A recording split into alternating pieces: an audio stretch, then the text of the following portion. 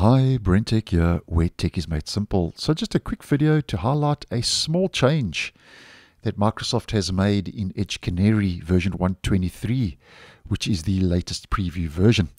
Now, just on a side note, the reason I'm showing you this in Edge Canary on my Windows 10 device is because Edge Canary on my Windows 11 device is having a bad couple of days. So there's a bug where I open Edge Canary and after 5 seconds it just closes and crashes automatically. So as I've said previously on the channel, bugs are quite common in the Canary browsers, so hence the reason we are on Windows 10 in Edge Canary for this video.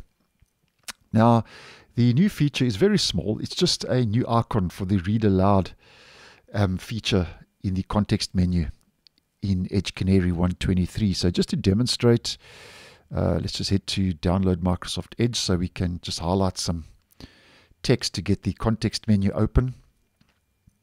And if I just highlight any text and we head to our context menu, this is the new Read Aloud icon.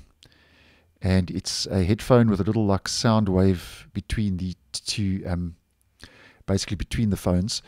And I hope you can see that clearly in the video. It's a little bit small, so I do apologize for that. But nonetheless, that's the new Read Aloud icon in Edge Canary.